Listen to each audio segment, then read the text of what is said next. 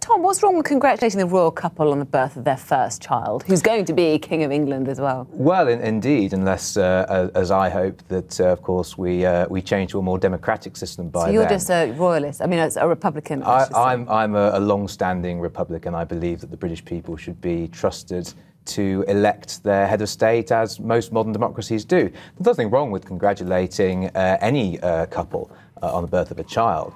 What I objected to in particular was spending over an hour of parliamentary time, which is very valuable, basically congratulating a very wealthy, very powerful couple on the birth of their child.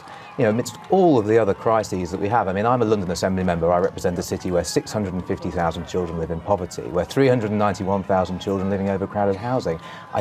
Politics is a language of priorities, as I think Harold Wilson said, and I don't think the priorities were right. So stomach churning, Robert? Is Tom right? Tom needs to cheer up a bit, doesn't he? I mean, the fact is, he's out of touch with what most people were thinking at the time. They were very happy the little baby was born, and most people were congratulating the couple. And I don't think they were particularly bothered about having an hour spent on people saying that. And I can hear what you're saying about parliamentary time. Maybe they didn't need to spend that much, but we live in a parliamentary democracy. We have a constitutional monarchy, and therefore this little chap one day will be the king. So it's fair enough that it's recorded in Hansard.